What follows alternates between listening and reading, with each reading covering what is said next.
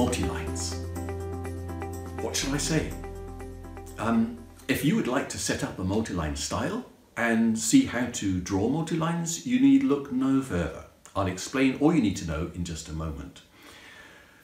To make a confession, however, I can't say I've used multilines very much at all in 27 years of working with AutoCAD. So I would actually be very glad to hear from anybody who has used them. Drop me a line or write your comments under the video. But in the meantime, let's get on with multilines.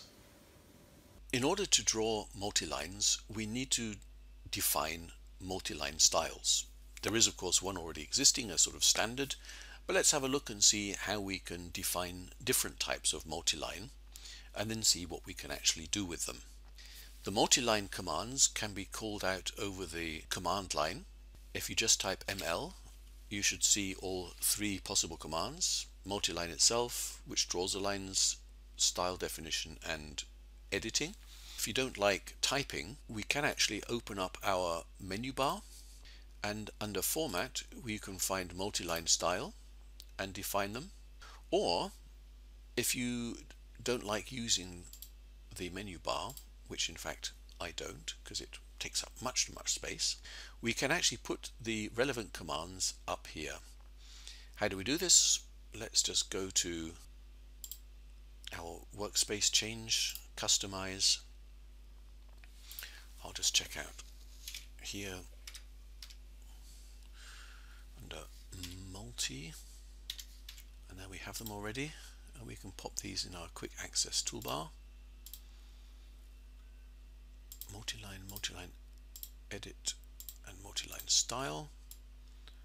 Just drag and drop those up here. Say OK, and there we have them: multiline style, multiline edit, and multiline itself. Let's then start with multiline style. Okay, standard is two parallel lines. Very exciting. If we say modify, we can define the width of our multiline here.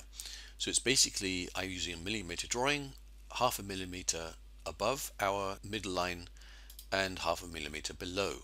You may ask, well, why 0.5 millimeter? And it's a very good question. It's one I cannot answer, and it's related to a variable which is preset in AutoCAD, and the variable is called CMLSCALE. CMLSCALE, and when I activate that, we see that it has a value of 20, which basically means all of these distances which we are now going to put into our multiline definition are multiplied by 20.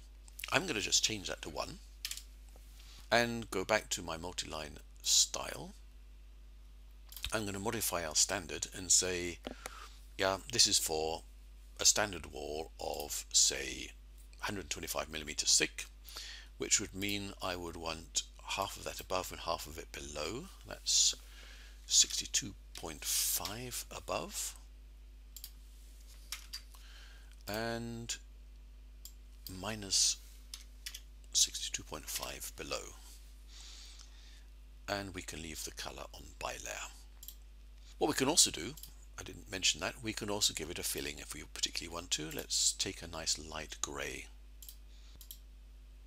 Say OK. That doesn't appear in the preview, but if I now draw a multiline, it has a filling in it, which is, I guess, quite nice if you like that kind of thing.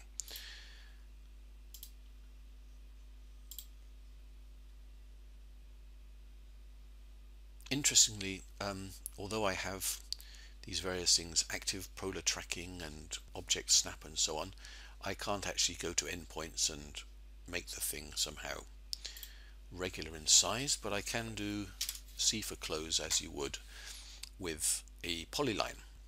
Also interesting is, although we define it according to an imaginary middle line, it actually seems to draw things from one of the edges.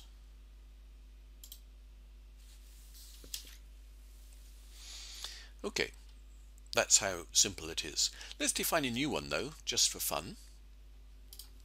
I'm going to call this wall standard 0, 1. Continue. I'm going to imagine it's a standard wall which is used in Europe, a 24 centimeter block with insulation on the outside, let's say 18 centimeters, and 2 centimeters of plaster on the inside. So I'm going to call it exterior wall. And let's say our first one, I'm going to draw this as the 24 centimeter block, so that will be 120 above. I'm going to make that magenta. The other side would be minus 120. Let's do that also magenta. The plaster I'll put at minus 140, so it's 20 more than that one. Let's do that in blue. We can take different line types for these various things. It's not a problem if I wanted to take a hidden, for example. But I don't, in fact. Let's just leave that a continuous. In fact, line type by layer may be more sensible. And I have my insulation on the outside. I'm going to define that with 2 lines of in blue, 5mm apart. So let's add one. That will be 120 plus 180 is 300. And we'll do that as well in blue. And the other one will then be 295. I'll do that one in red. Say OK. Let's set that to current. And say OK. Multiline.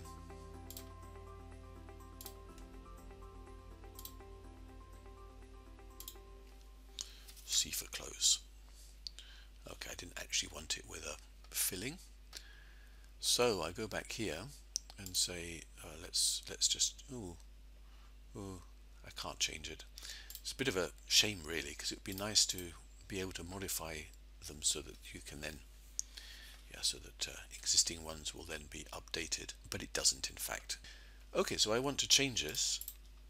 I have to erase it and then say here modify, then we'll change it so that there's no filling color.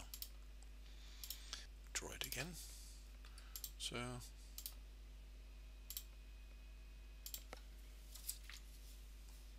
and there it is, as we can see, without any filling. Let's have a look now and see what else we can do with our multiline styles. But to do that, we have to erase this, and we go to our style thing here, go to modify. We haven't talked much about the endpoints. Let's just pick, for example, start and end as a line. Angle we can leave at 90 degrees. Inner arcs, outer arcs, no, we don't want that. Let's just say OK. OK. Draw a line. Enter.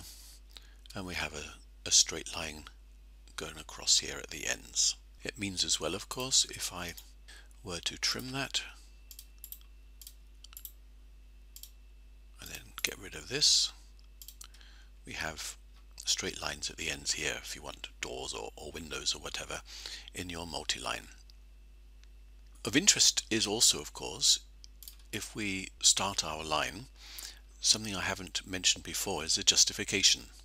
When I click that, then we can say top, bottom or 0, meaning of course the top line, the bottom line, or the 0 line as per our definition. Let's have a look and see what else we can do. I want to draw another line across here. We have also another command, which is our edit command. So for example, corner joints,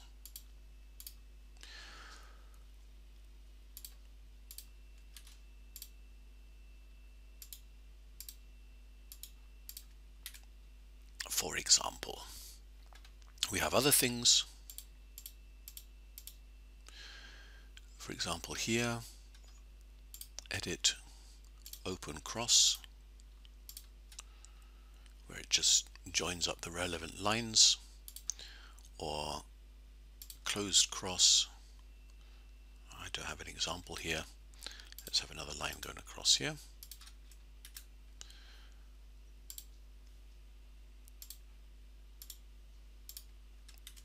And so on.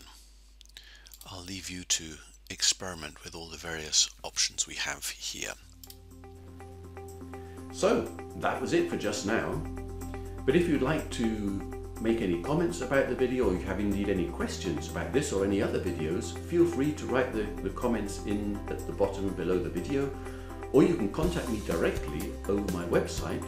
The information for that will appear roughly about now. But also at the end of the video, you will find a link where you can just click on it and you come straight to my website. You will also find a link to subscribe to my channel, and I can sincerely recommend that, because then in this way you can keep in touch with developments in AutoCAD, different subjects which I will deal with as I upload videos from time to time. So thanks very much for watching, and see you soon.